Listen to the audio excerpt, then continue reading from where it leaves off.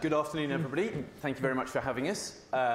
Even by Jeff's definition, we're more than 20 seconds late. So this is now a time-shifted discussion, all about behavioural planning and what behavioural planning does. And I'm delighted to welcome Liz Duff, Head of Commercial Operations at Total Media, who'll be the star of the show for this panel.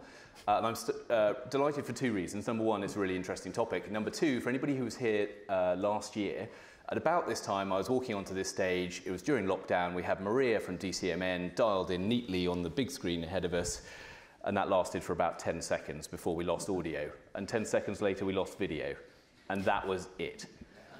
So, as a real, actual human present here, this is a really good start. It's much less dangerous. It is a lot less dangerous. So, first question, Liz. Total is described as the behavioural planning agency. What does that mean? Can you describe your approach and the way that you plan for your clients? Yeah, sure. I suppose if I think about the traditional way of, approaching media, and it's very much about, who, how, what. So who's our target? How are we going to reach them through media? What is it we want them to do off the back of it? And we approach it from a different point of view. Okay. So we start with what. So what are the people in our category actually doing? We then move to the why, and why are they actually doing it, which leads us to how. So how are we actually going to influence their behaviour and get them to do what we need them to? And the reason that's really important is because as much as we like to think we're not, we're highly irrational beings. We're very emotionally driven. We don't act logically. We say we're going to do things and then do something completely different. So it's very difficult to actually get people to shift behaviours. There's a big gap. We talk a lot about the intention-action gap, and there's a big gap between what people say they're going to do and what they actually do. So what we do is use behavioural science to really drill down into understanding what are people's motivations, how are they feeling, what are they seeing, what are they thinking, and that makes it easier to drive their behaviour change. That makes a lot of sense. So there's a few sections to this, but the first one I want to drill into is really the data itself, what you use, how you do it, and then specifically how you can then turn that into actionable strategies. How does that then work in the media environment overall? And we'll get on to CTV specifically. Yeah, I think we start from the point of you need to really interrogate data. So data is often incomplete. It can be misleading. It can be misused. So we really start with how can we layer different types of data to really get insights into actual behaviour. So an example we often talk about, and I don't get to talk about Katy Perry that often, is Katy Perry. So if you're looking to reach Katy Perry fans, if you look at her Facebook data, her fans are overwhelmingly female. So it makes sense, Katy Perry fans female. If you look at the Spotify data, so listening data, much more private data, it's pretty much 50-50 in terms of gender, which takes you down a wholly different direction. So if you want to sell Katy Perry merchandise, target women.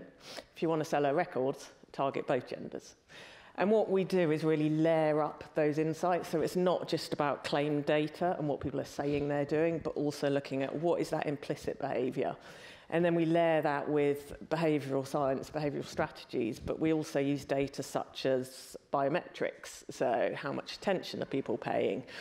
We use things like galvanic skin response, which is something I'd never heard of until we started doing it. But, what are the emotional reactions people are having to ads? And it's really layering that up. But then also using, I suppose, technology at the point of activation as well. So working with people in the TV landscape to make sure that once we've identified that audience, that we're actually reaching them and reaching them in the right mood and the right context.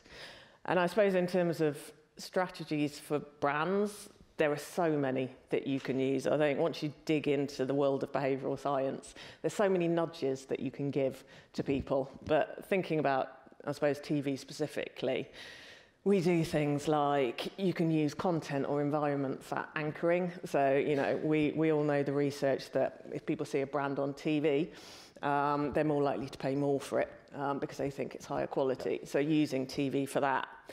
Well, you can target, as I mentioned, sort of mood. So if you're a charity, if you target people in a sad mood, they're more likely to give to charity to make themselves feel better. Okay. You can use day parting. You know, if we see a lot of dating apps targeting people Thursday, Friday nights because they've been out and then they come home and they're a bit lonely. I basically can tell you how to target sad, lonely people, which feels a bit cynical. But you can do it in a positive way as well. You know, we work with brands and how you can drive positive brand association. So, like, again, doing a context build. So there's so much you can do. Yeah. But I think it's also thinking, again, in the TV field, there's a lot you can do outside of advertisers as well. I think, you know, in the field of connected TV, we can learn a lot from behavioural science as well. I think one thing we talk a lot about is the paradox of choice and how people don't like too much choice. And I think in the world of growing, you know, apps, streaming, so many services, I think we need to learn a lot from that, because there's a lot of research that says if you give people too much choice, they won't make any decision at all, either because it's too difficult or they're worried that they might make the wrong decision. Yeah. So I think we need to help in the TV landscape with discoverability and the user experience, and that's really a behavioural learning that we can apply across the ecosystem. So with the optionality you have out there for all of the different places that you can currently invest in television, and as people who've been here for the whole 2 days so far will know, there's more and more coming. Does that fragmentation, do you look at that as a challenge of more stuff to learn, more opportunities, greater fragmentation, or do you see that as an opportunity for more places to apply the learnings you've made on the audiences? I think it definitely is an opportunity. I think because when you drill down into sort of the different types of audiences, the different type of data that you can use, I think that fragmentation actually gives you lots more relevant context and ways that you can talk to people on a much more personal level. And we, again, have a lot of research that's showing, you know, if you target people in their passion points, when they're more engaged, if it's something they've specifically chosen to watch, then it's much more effective. And I think fragmentation will be a problem because it obviously diversifies that audience and it makes them harder to reach at scale, but it makes it easier to have that sort of one-to-one conversation that I think a few people have spoken about today. And so totally you actually doing that now, is this a sort of a vision of the future, or is this working and operational with some of your clients? It's definitely working now. We do a lot of work around creative optimization. And there's a lot around how you can tweak just the copy in your ad to talk to different audiences in different ways. And there's different personality types react to different types of messaging. So, you know, if you know your audience is an extroverted personality, you talk to them very differently to how you talk to an introvert. You talk to a conscientious person in a very different way that you talk to a different person. So, and it's not saying you need to go out and make 27,000 different TV ads, but it's just about the messaging, tweaking it and making it relevant to the audience. And again, I think particularly with connected TV, that really opens up the possibilities to use those behavioural learnings.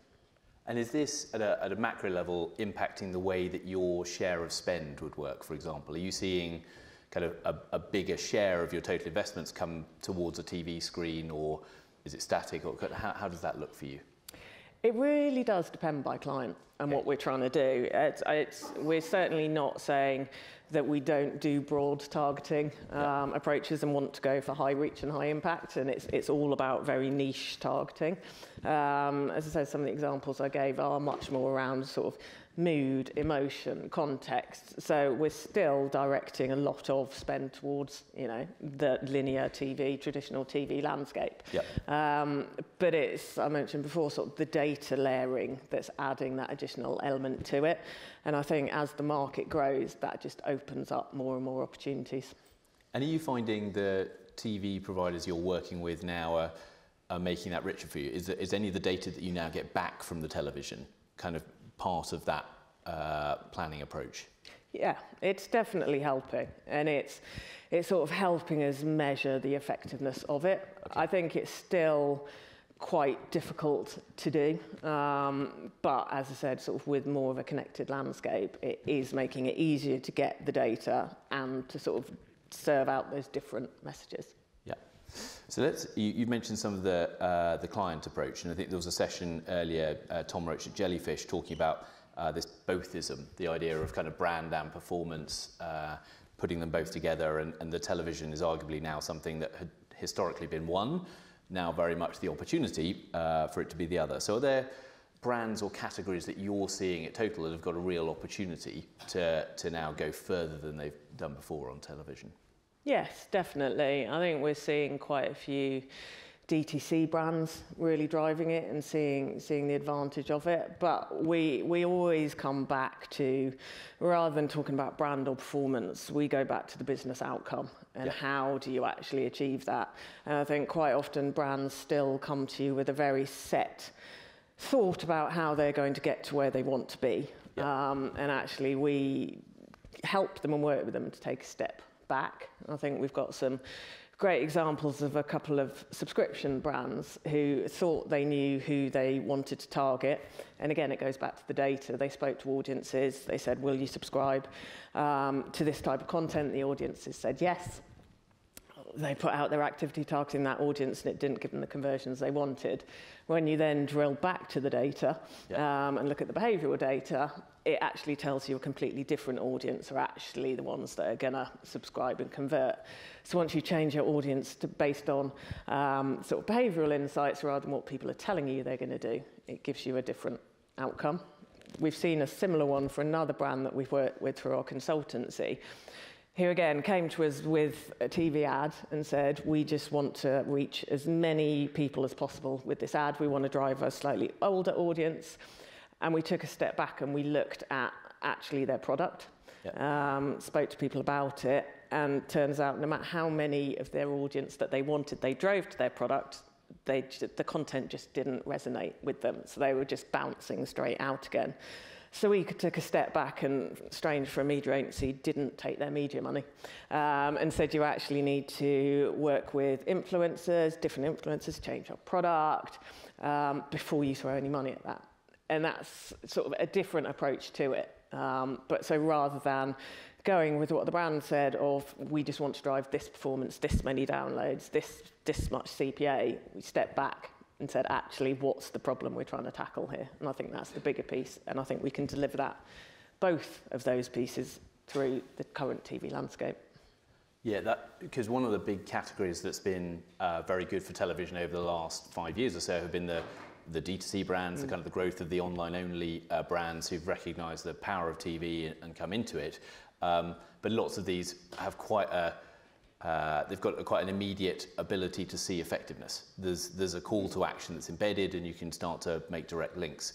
So it's interesting. Do you have any of the brands who are really sort of moving that branding spend, the long term rather than the short term piece, and still seeing CTV as a new way of working?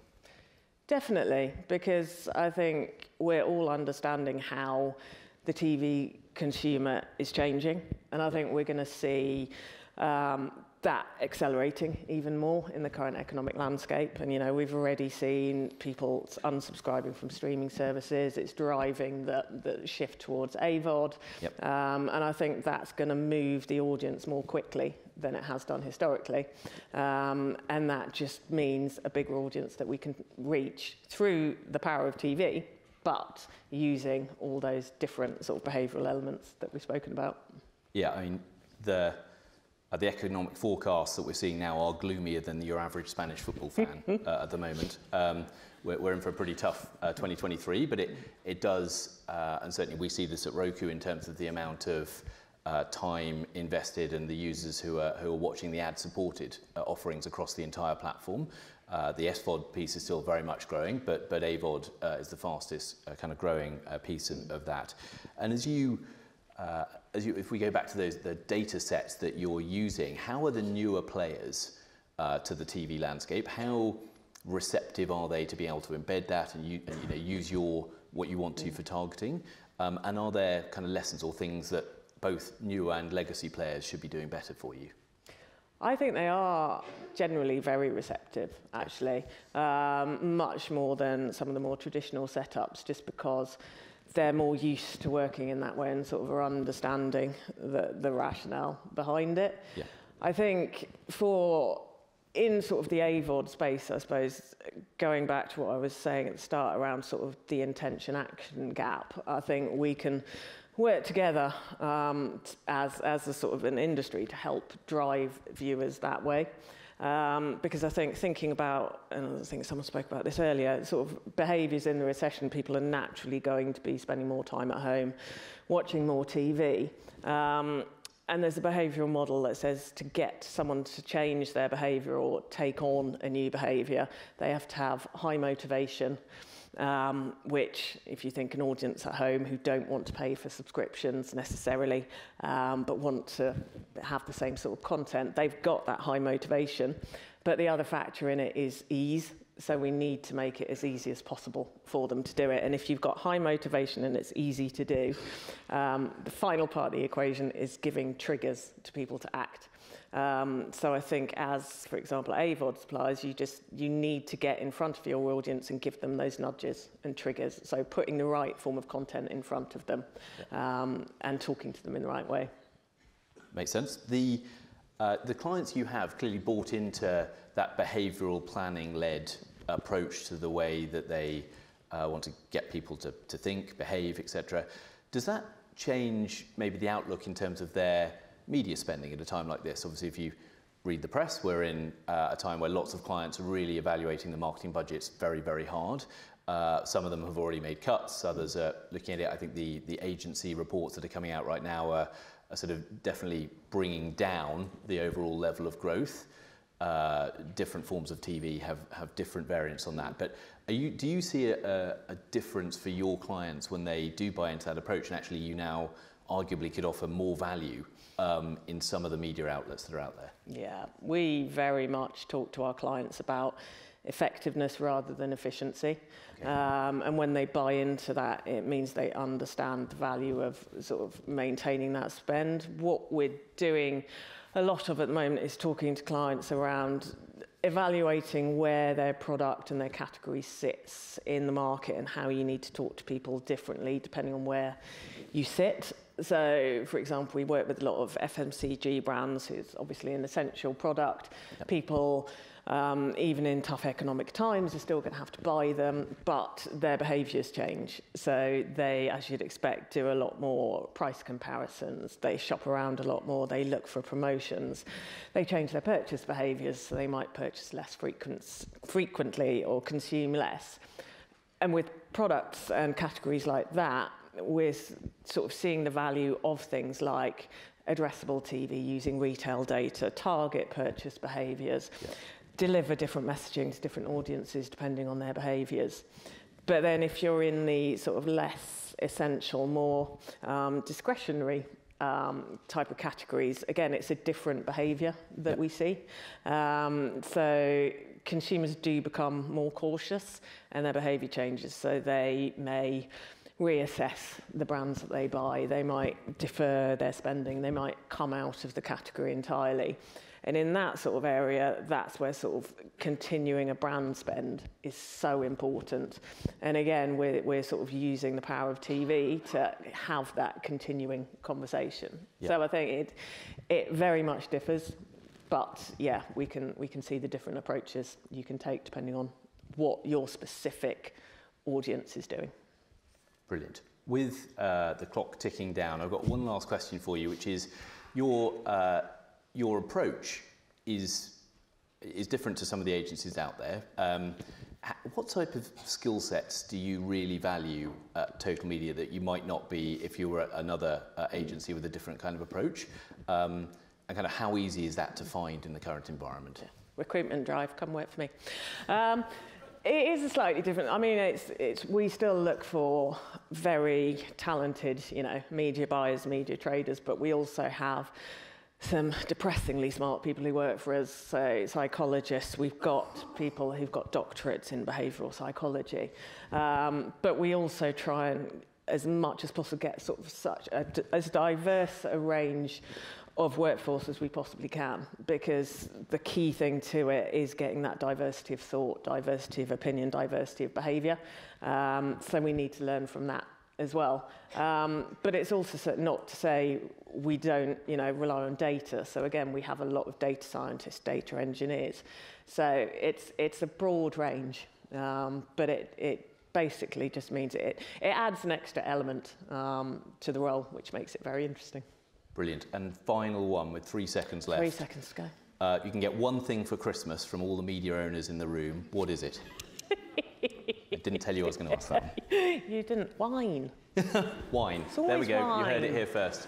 Ladies and gentlemen, please join me in thanking Liz Duff.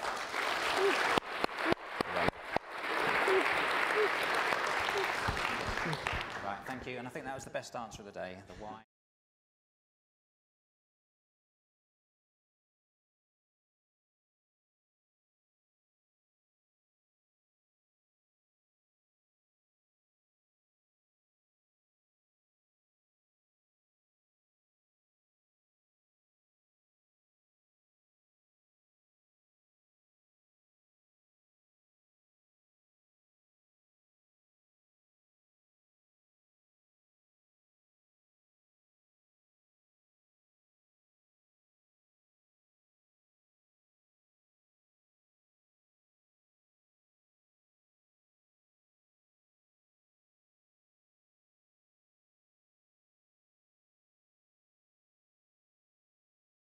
Thank you to that person. Thank you everyone else in the audience for joining us for this panel. And this is going to be a good one, I promise you. So, you're not sitting in headshot order, it doesn't matter, you can join the dots. We have an illustrious panel before us. We're here to talk about breaking new ground in connected TV. I'm Omar Oakes from the Media Leader. And so, what is this panel all about? We're going to fly across different areas of connected TV to get to the heart of what advertisers, publishers are looking for. How do we measure connected TV? What's possible and not possible? What we need going forward? Getting into what media buyers are thinking about or worrying about when it comes to being an ad breaks for connected TV. I also want to explore ad formats and conventions we see in traditional TV and how we replicate that or not replicate that in connected TV. And if there's time, we might get into a bit of Netflix, Disney+, sport. There's a lot there already. First, very importantly, how do we know someone is actually in the room when we're measuring connected TV? I want to ask about co-viewing. Chris, you're already smiling and nodding. You're keen to answer this. Chris and Rakuten, how do we measure this? Yeah, well, co-viewing has been quite important to us. I mean, when we took the free-to-view service to market, we was really keen to understand how the user was watching the content. So we did a number of studies into co-viewing, and across Europe established that about 3/4 of the audience are watching with at least one other person. So that became quite key and has certainly been part of the commentary of us exploring that further. Does it increase engagement if there's more than one person in the room? And pieces of research that we've done is established it has, because it can create discussion points. It can also increase higher levels of engagement in the creative. So it's been a forefront of what we've been talking when going to market, talking about the household as opposed to the individual, because it's the biggest screen in the household. Okay. Graham from Sky Media, I'd like to bring you in. Obviously, Sky has announced a lot of things this year in terms of you've just launched a streaming stick. Sky Glass, the new television, has been around for a while. So has this enabled you to better measure so-called co-viewing, or how have you been doing that up to this point? And maybe give us an insight what you could be doing going forward. Yes, I suppose the stock answer from a broadcast would be we rely very heavily on Barb. You know, all of our measurement is very much focused around kind of how do we support a standardized system that kind of, you know, everyone can sit on and kind of benefit from. So that'd be our first port of call. New products like Stream and like Glass will in the fullness of time give us opportunities to actually be able to kind of understand how many people are in a room. But for the time being, it's very much based around, you know, what Barb says around kind of how many people are viewing at any one time. And beyond that, I suppose we get into the kind of into the realms of, you know, how response, you know, looking at response from advertising campaigns and seeing, look, there's clearly kind of multiple people kind of responding from one place. And just briefly, is anything surprising you about the data that you're seeing with these new customers coming on Sky Glass? I suppose it's too early for the stick. Not really, to be honest. I mean, I think not to veer off into kind of different territory, but I guess some of the learnings we're finding around the sort of homepage. So when you first go into a Skyglass kind of ecosystem, you're faced with a slightly different kind of setup than say SkyQ. We're obviously trying to make sure that they're as kind of comparable and as alike as possible, but certainly if you put kind of loads of kind of glossy tiles up in front of a viewer, they're more likely to engage with the tiles than necessarily go into what we'd known as a kind of traditional kind of broadcast experience where you're kind of a click away from live TV. But yeah, outside of that, it's fairly kind of, we're learning a lot as we go around kind of what viewers are doing when they're faced with a slightly different kind of homepage. Okay. Just remind the audience, we do have people with microphones on the sides. If you do have a question, I'll try and, with about 10 minutes left, I'll try and ask. So just raise your hand. The light's very bright, so you have to really go for it. Dean from Deliveroo. So from the advertiser side, given what you've just heard from two platforms, media owners, in terms of how we measure co-viewing, does this satisfy you? Maybe give it a mark out of 10. What more do you want actually from media owners, platforms, in order to give you the connected TV advertising measurement data you want? I don't think I'll mark your work on stage. I think that'd be ever so slightly rude. But I think as a technology business and a marketing team within a technology business, we often get asked like how we measure in our TV and what's the effectiveness, and that always would be the long-term investment and how that's having an impact on our brand, but also the short-term impact. And I think the way that we would perceive that is that when we work with the likes of Channel 4 or ITV on their data matching products, and what we're able to do is run lift tests and get a really good understanding of, well, if we've served this person an ad and this person hasn't seen an ad, what the relative lift is. And then obviously if you're seeing an ad and there's an action that happens from a short-term impact perspective, then we can perceive that they've seen that ad and there's been an action. So we're always looking at different ways to experiment and working with our broadcasters and our partners and our agencies directly to work out, well, what are the right experiments we should be running that give us those answers, and then using that to then, okay, well, what's the next iteration of that and the next iteration of that? So constantly testing things alongside our media mix modeling to understand, well, what is the true impact if someone is or is not seeing our ads? And has that become easier at all, or is it even more difficult? We've heard so much in the last couple of days about media fragmentation, test and learn. Is it getting any easier? It is getting easier. I was using an example earlier about how actually you can do that with Channel 4 and ITV, but actually you can't do that with Google. Maybe slightly brave to sit on stage and be negative about Google, but hey-ho, we're doing it anyway. Sorry, just for anyone who's not clear, what do you mean you can't do it? Yeah, so a really good example is if I serve an ad on a connected TV and that's a logged-in environment and I'm able to match that data of that consumer from my consumer set with a broadcaster or a walled garden, we're then able to understand whether that ad was exposed and whether an action actually happened. For example, my understanding right now is that if I was to buy that ad on YouTube and then that person performed an action on their phone, that ecosystem doesn't currently allow for that same level of measurement. So it's really interesting when you think about the way the ecosystem has changed, that previously you'd have said that Google or YouTube for a certain point is far more advanced in that space, where actually I'd say the broadcasters have caught them up and have maybe even overtaken them to a certain point in that specific use case.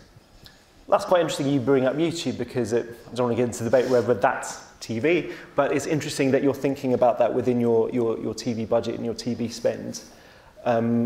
Paul from Publica, I mean, that's an interesting example of kind of how a brand is thinking about this. We think about the ad break, for example. Yeah. Connected TV, different BVOD, SVOD, AVOD formats. Are we seeing anything different in terms of how publishers are building their ad breaks for advertisers? I think if you're a smart streaming publisher today, the way you're thinking about your ad break is trying not only to just attract traditional TV ad budgets, but it's also how do you attract digital and social ad budgets as well. So in traditional TV ad buying, it's been very easy to understand the context of the show in which you're going to advertise around. It's been very easy to understand the position within the ad break in which your ad is going to appear. But in CTV, thus far, it's been quite difficult for advertisers to really get that level of insight and understanding around what's happening within CTV ad breaks. So ad servers like Publica exist today to help streaming publishers really construct ad breaks and not only enable those on the buy side to have transparency and controls, but also to attract digital and social advertisers so they can understand things like context, content parameters, position with an ad break, whether or not they're going to run back-to-back with their competitors. They're the types of things that we're seeing publishers really thinking about today when they're building out their yield strategies when it comes to building intelligent ad pods that they can monetize either directly or via programmatic channels. Okay. Lolly to my left from Peach, I mean, so your business is all about trying to make digital advertising work as well as broadcast advertising has. So in the midst of all of this conversation, what about the user experience? Yeah. We've also heard a lot in the last couple of days about how important creative still is. Was it Kelly Williams from ITV yesterday said that we need to compete really hard on content, but collaborate on technology. So I've not heard a lot yet about the user experience. Yes. So is this something that tends to get forgotten about? It's partly due to my questioning, but is it something that we need to be mindful of, and kind of where are the pitfalls? Yeah, I think it's easy as an industry to sort of focus on how we do things in a way that's better for us and sort of make life easy and get excited around the sort of opportunities around audience targeting and so forth. And this happens certainly in digital media, kind of in the earlier 2000s, where we got very excited about capabilities, but didn't think so much about the actual user experience. As a result, ad blocking, etc., went up, and it started to affect business models. I think something we can do that will help the move, and I think will also help to sort of win budget over, perhaps, for some of the CTV players from traditional broadcast, is to start to ensure that we do keep the user experience at the forefront of whatever we're doing, and also maintain the same sort of trusted experience as in broadcast in a CT environment. So there are, for decades within broadcast, there's been a very strong focus on quality and checks and balances. There's been a very rigorous approach to ensuring creatives are properly QC'd, that the creatives have gone through regulators, etc. It's very rare within broadcast to see something like multiple ads accidentally in an ad break, or an ad that has the audio slightly off sync, or the ad, as I saw quite recently, gets chopped off before it's finished in an ad break. Whereas I've seen all of those three things just within the past week on a few occasions on CTV. So I think if we bring the same rigour into the CTV environment, that'll start to give brands the confidence to invest more and start to put a little bit more focus on some of the newer media owners. That sounds great, but quite expensive. Are we able to do this? Is this paradigm that Lolly's talking about, are we able to do this? Yeah, well, certainly from there are several CTV ad servers today that can absolutely give those controls to streaming publishers. So again, if you knock on Dean's door and you say, Dean, I want you to advertise in my CTV app, but I can't tell you the context of the show, I can't tell you the position, I can't give you any type of audience data, you can't measure it. You'd say, go away, Paul. I've been able to do that in traditional TV advertising for the last 30 years. Why would you expect me now to advertise in CTV if you can't even give me the same basic understanding of where my ad is going to appear?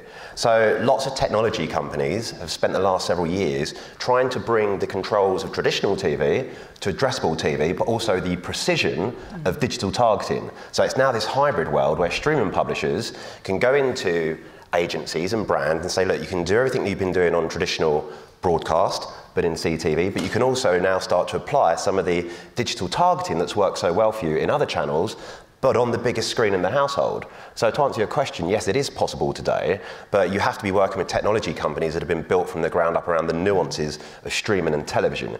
The technology is very different from display technology. It's very different from video technology. So again, you have to make sure that you're working with a CTV first partner. Yeah. And it's not necessarily expensive. It's just around building that into everything you do from the start. If we go down the wrong route now and start sort of chucking sort of quality, regulatory focus, etc., to one side, it's going to be much harder to bring things back later. So if we build things up well now and get the right workflows in place, I think we'll all benefit. Okay. What do you think it's going to mean for connected TV once these programmatic systems we've just been talking about, once you can guarantee first in ad break, or maybe last in ad break as well? how are you going to do things like contextual-based targeting, competitive separation, same categories of advertisers, keeping them at a distance? Lolly? Well, I think this is a very good step towards starting to replicate the sort of broadcast type experience in a programmatic environment. There are still some issues at the moment. We've noticed with, so we deal with a combination of kind of post-production, brands, broadcaster side to kind of help ease creative workflows. But for the first time, we've started to see the sort of production side, brand side starts to get confused, for instance, about exactly where creative's meant to go, what the workflow is, who's managing what. We had a quick green room chat around kind of programmatic creatives being sent directly to media owner, etc. as well. So I think in addition to improving the actual ad experience, I think we also need to do something about kind of easing the pipes as well. I think budget will come over if it's easy to add, say, an extra broadcaster onto a broadcast media plan. It's suddenly a whole lot more complicated to work out if you want to say put media on Pluto. It's like, is it through this DSP or that one? Is it direct? Is it through Sky? So I think if we make life easier on that front, as well as enhancing the actual ad experience, we can make great strides. Okay. What I thought was interesting, if anyone caught the interview with Netflix head of ad sales, Jeremy Gorman, yesterday, she was talking about, for the moment, we're going to do standard 40 second, 30 second, 20 second, 10 second formats. But in the future, they're going to look at maybe doing something different, depending on how innovative they can be. Chris, I mean, what do advertisers actually want in this space, and how creative do you think they're willing to be going forward? Yeah, I mean, it's a great question, because we're getting demand from the clients, and we're being agile enough to sort of react to that demand, and one of them has been to adapt to different ad durations. So whereas the 30 second used to be the standard, the norm, which we build the ad pods on that set, the demand now is more for 10 seconds. Now, whether that's because of the attention measurement, which is obviously a big topic of discussion at the moment, but we've adapted to that, and we're seeing far greater volume of the shorter duration ads in this space to adapt to the KPIs of the creative. Whether it's rotation of 10 seconds or whether it's individual pieces of creative. It's where the demand is at the moment. I'm sure that will continue, but we adapt as and when that demand changes. So is that going to be an added consideration? I mentioned competitive separation, kind of not having the same groups of advertisers clustered together in ad break. If it's just 10 second ad, 10 second ad, 10 second ad, 10 second ad, kind of how much do advertisers care, Dean? What's your experience of this? How much would that concern you, for example? And what you've described isn't the Italian marketplace, right? Where they have these same ad breaks, but lots of shorter ad breaks, and they bundle it together. I mean, Netflix have hit a really good nail on the head there, which is there's lots of different things that advertisers want to do. And if we're thinking about the different levels of audiences and segmentations that can be done, not just in Netflix, but in other partners, where we could just do like our strategic reach and frequency based on our core audiences, or we can look at Axiom segments, for example, or we can look at our own first-party data and model that out. We might then want to think about, well, that's one set, that one audience is a 10-second nudge or a 6-second bumper, or actually if we're trying to build a brand with a new consumer set, that might be a 30-second. So actually, you start to got all these different strings to your bow to be like, well, actually, if I start to combine these different attributes together, then actually I can have a bit more storytelling in the consumers that I'm trying to attract. So actually, it's not about just, well, I want to do a 30 because I'm doing this. You then need to think from a production perspective, well, what are the jobs that need to be done across all of my business goals, and how am I going to interact with my consumers through AV in that manner? So I like the fact that Netflix and other partners are starting to think about that, where actually it's not just going to be a 30-second because I can afford it, or a 10-second because of inflation. It's actually going to be different things that as a brand I need to achieve, and there's different audiences behind that. And they're giving us the tools to do that, which I think is really exciting. Paul, do you think it's important for connected TV to replicate what we had with traditional linear, or if Netflix were to go off in a very different direction, just for argument's sake, maybe that wouldn't be the way to go? Not necessarily. Television is still television. We haven't, it's not a new invention that we've suddenly discovered. It's still the biggest screen in the household, but the way the content reaches the viewer, that's changed. The plumbing, the mechanics behind the scenes. And with that has brought a lot of opportunity to advertisers. Again, the data, the technology, the programmatic tools to really start drilling into targeting, understanding how your TV advertising is working, using data from your TV campaigns to inform other parts of your marketing strategy. So I think we've got the best of traditional TV, again, with all of the precision and granularity that digital has been delivering to marketeers for the last 10 or 15 years. So we're not reinventing the wheel. TV is still very much television. Again, it's just the back-end mechanics are changing. And that's not only good for viewers, because it means they can discover more content organically. It's very, very good for marketeers because they've got much more controls around how their TV ad budgets are actually working. You say you're not reinventing the wheel, but Sky, for example, I can pick on you, Graham. You're announcing lots of interesting things in terms of, I think this week it was skip ad. You'll be able to pay to skip ads in future. I mean, is that kind of cognizant of the advertising experience has changed and you need to offer different things? I think a lot of people might have regarded that with surprise that you do that. Yeah, so there's no official launch of that or anything quite yet, but I think on the general point of just kind of trying to evolve and move us forward, of course we're kind of looking at all kinds of things, so whether that's kind of using first-party data, we've been doing that for years, whether it's about pushing into kind of shoppable, we started kind of working out how could you streamline the path to purchase for some like Dean's brand. Is kind of transaction on the big screen actually where it's going to go, or is it because it's always going to be companion app? What do you need to do to the creative to make it incite slightly more response? All those sorts of things are kind of areas that we'll push into. I think the main thing for everyone, and especially Dean and brands like Dean's, we need to be kind of standardised in the way that we do it. Of course, we need to kind of test all of these different ways of doing stuff, but we need a trusted ecosystem that everyone kind of understands the rules, understands what they need to kind of do from a regulation perspective, and really start to kind of understand how you can kind of deliver at scale across all of these new platforms. We've got just under 10 minutes left. Does anyone have a question for the panel based on anything you've heard or not heard? One thing you're not allowed to ask is what's for lunch. That'll be a surprise for everyone later. If you do have a question, please wave. Someone will hand you a microphone. Let's talk about sports. Sport is obviously, when we talk about linear, programmatic, live sports and news is obviously the thing that people are still watching live. But in terms of how we measure that in connected TV, I mean, again, great, sport is hugely important to Sky. How many people are actually watching it on digital platforms, and how are you measuring that? It's going to be interesting to see with ITVX, how many people have been watching the World Cup on ITVX, well at work maybe, versus on TV, on traditional TV. How are you measuring that, and how is it changing? So it all sits behind that kind of Barb kind of set of standards. So it's very much we've kind of basically transitioned everything we possibly could from a standardized and trusted framework in kind of linear into all of these new platforms. Sports, one of those unique bits of content that, as you say, needs to be watched live. I think something like 90%. If you look at all the different channels across Sky, you can get something like Atlantic. Probably only 10% of it's watched live, and then you go to another channel like a Sky Sports, and probably 90% of it's live. That's very much the case in these new kind of CTV and kind of digital platforms where people need to see it straight away. And equally, we need to get the advertising experience right.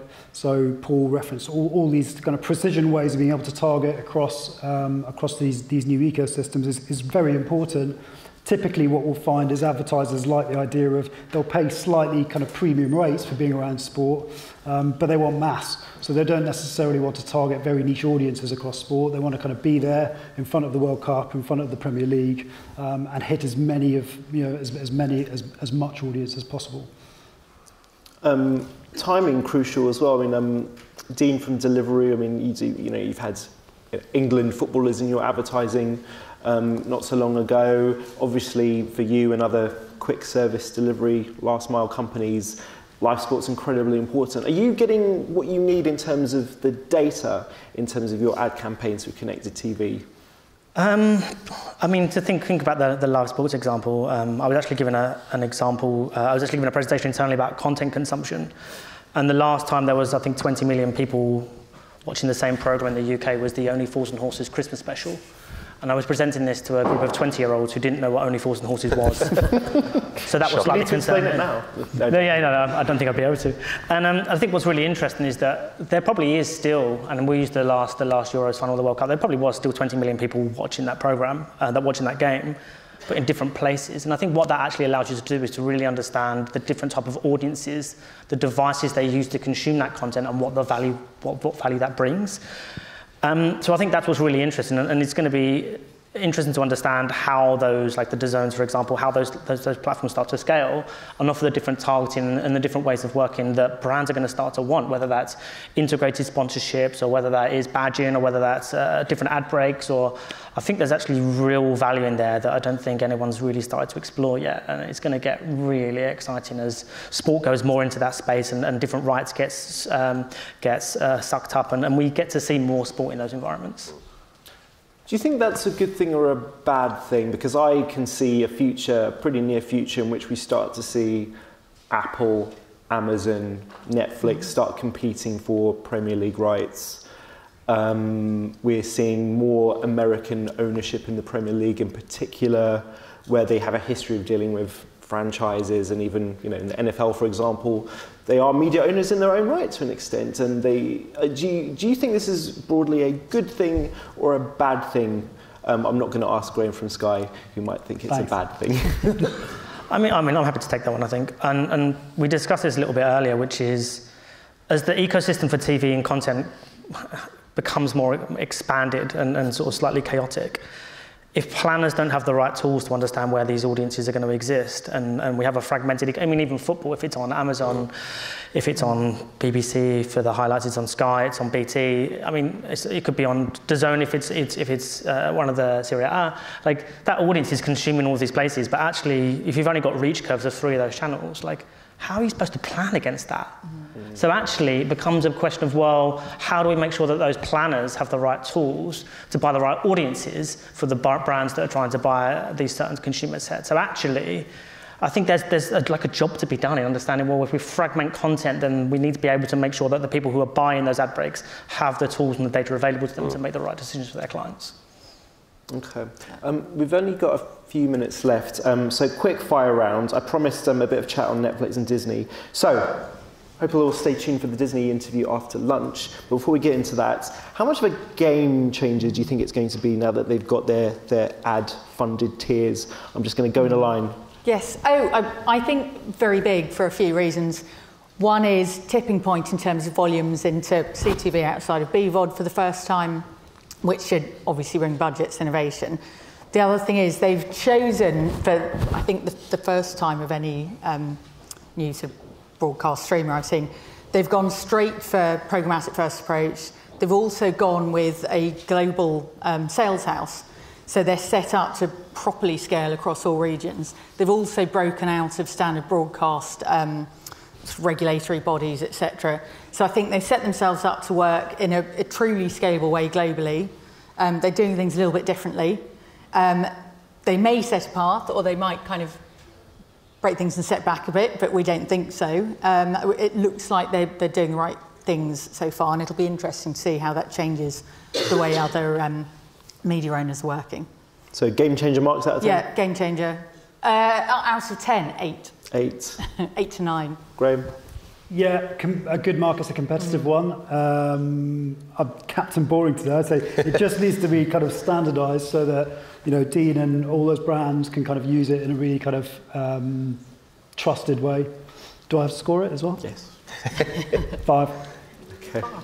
I think they're making all the right moves. It's really, really interesting to see that they've adopted Barb They haven't been drawn into the measurement debate of panels versus impressions. Straight off the bat, they've looked at the currency of choice for TV ad buyers in the UK, which is Barb today, and they've adopted it. That enables them to capture traditional TV ad budgets. They've also adopted third-party digital measurement from companies like Integral Ad Science. That also positions them very well to capture digital-first and programmatic ad budgets. So I think they've been extremely strategic in those particular moves, and I would give them a 9. It would be a 10 if they were using a public ad server. Well done. And very briefly, before I go on to Chris, what do you think, Microsoft? It's interesting for Microsoft. What do you think if you're Microsoft looking at this Netflix business? What would you predict in the future? What might happen there? I'd be very happy. It's a tough question. I don't know the answer to that. I think Microsoft are extremely well placed to accelerate the go-to-market strategy for Netflix. Very good partnership. They've got deep-rooted relationships with agencies. They understand the programmatic ecosystem. They've got a legacy of harnessing data and technology to fuel yield for publishers. So I think it's a really strong relationship. That's what's called a leading question. Chris, game changer, marks out of 10. I mean, look, it's going to be super exciting for the CTV space. It's giving more visibility to this sector rather than it just being an add-on to the broadcast schedule. It's going to be seen as an equal standing if you look at the overall space. So it's exciting, but from a healthy competition perspective, you know, I'm not going to be as optimistic as a 9. I'm going to go in with a 7.5 because there's two sides of the coin. But yeah, it's exciting, but it's and it's certainly for the space, but for the smaller publishers, it's a big giant coming into the space. Yes. Dean, final word to you. Yeah, it's another tick, right? I mean, as I picture myself flicking through my Samsung right now, plug not intended, I start to think about the different tiles that are there, and the more of them we can serve ads on and reach consumers as a brand, like that's super exciting, right? So I think it's maybe an 8, I guess. Like I think as we start to see more ad-funded models, I think that's a good thing for brands and for broadcasters. Maybe not so much for consumers, but. My very adult mental maths tells me that's an average of 8 out of 10. So thank you very much. Thank you to the panel, and thank you in the audience, and enjoy lunch. Thank you very much.